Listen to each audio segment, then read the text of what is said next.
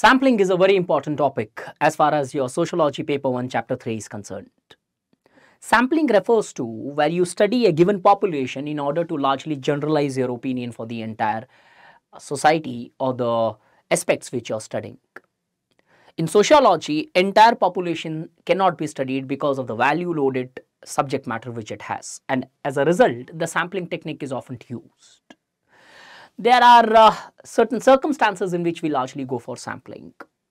Sociology batch at Study IQ is starting from 7th of April. This is the batch 1. We start from the chapter 1. Every syllabus, every part of the syllabus, subtopic would be covered in depth.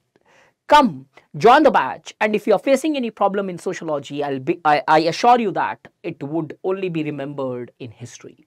Thank you. Have a nice day. Use code DIV Live for discounts.